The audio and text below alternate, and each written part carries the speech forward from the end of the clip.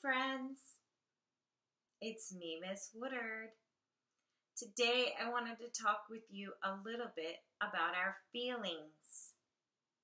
Because lately I haven't been feeling like myself because my life is very different. I don't get to go to school every day. I don't get to see my best friends. I don't even get to see my family all of the time. Sometimes it makes me very sad and lonely. Sometimes it makes me feel angry because I can't do anything about it. And sometimes I actually feel happy because I don't have to wake up so early in the mornings. One thing that's been helping me when I have my roller coaster of feelings, high, good feelings, or low, bad, sad feelings, I've been writing in my journal. Let's read a story about a boy named Roberto. And afterwards, if you have a journal, I think it will be a good time for you to write about some of your feelings. Let's find out how Roberto feels in this story, What a Tantrum, by Morel Delance. What a tantrum. Roberto has had a very bad day.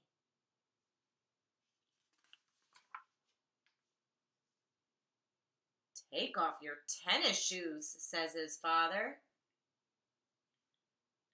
I think he said that because they were really dirty, weren't they?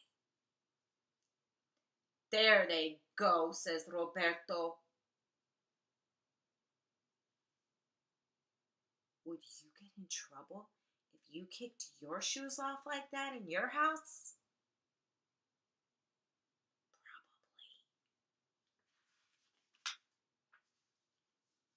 Tonight, there's spinach for dinner. Are you kidding? Says Roberto.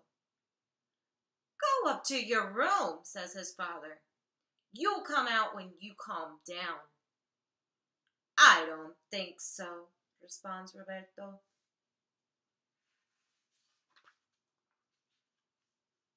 And upstairs in his room, Roberto feels a terrible thing that rises until rah!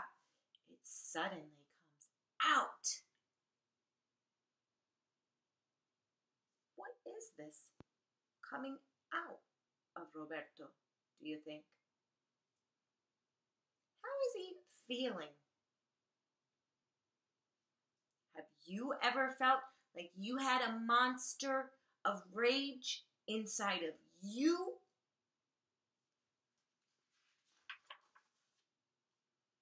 Hi, says the thing. What would you like to do?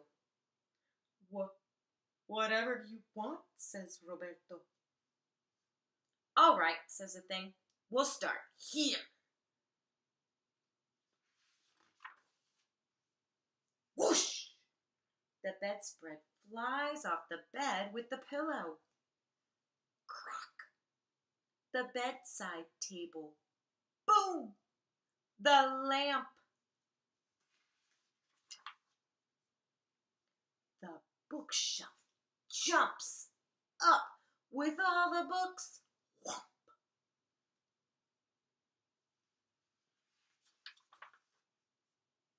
And then the thing heads towards the toy box. Wait! Not that, says Roberto. Do you hear me? Stop!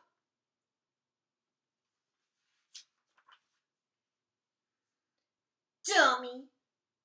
My favorite truck. I think it's broken. Look what that brute did to you. Don't worry, I'll fix you. And you get out of here, you beast.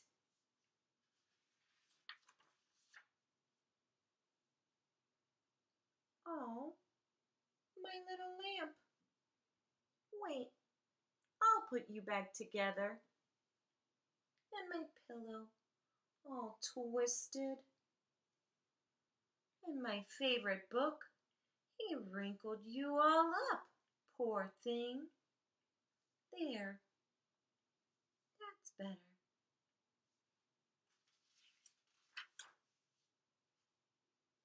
Oh, there you are. Get over here. I'm going to catch you. Straight into the box. And don't even move.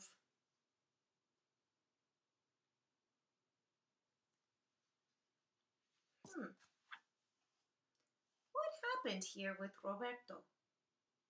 How have his feelings changed?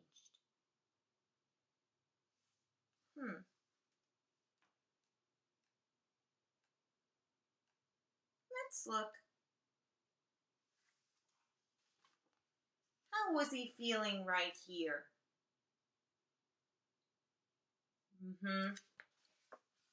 But now, how does he start feeling when he's fixing all of the things that got broken or thrown around? Do you think maybe he calmed down a little bit? Daddy, is there any dessert left?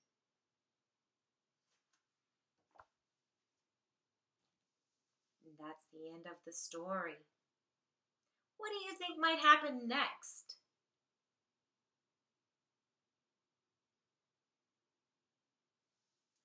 Well, I brought my journal today because I thought we could take some time now to think about our feelings.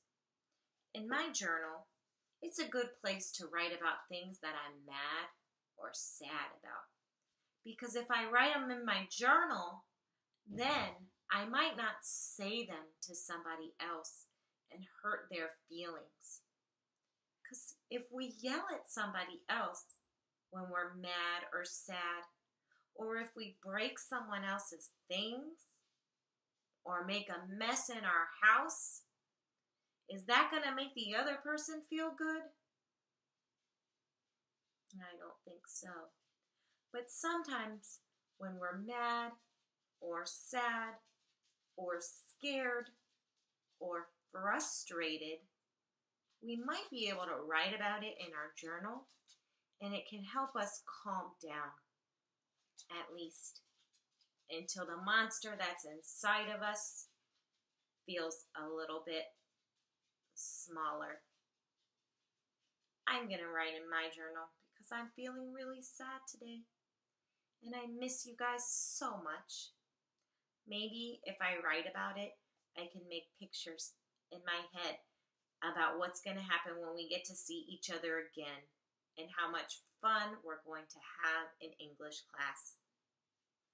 Bye, friends.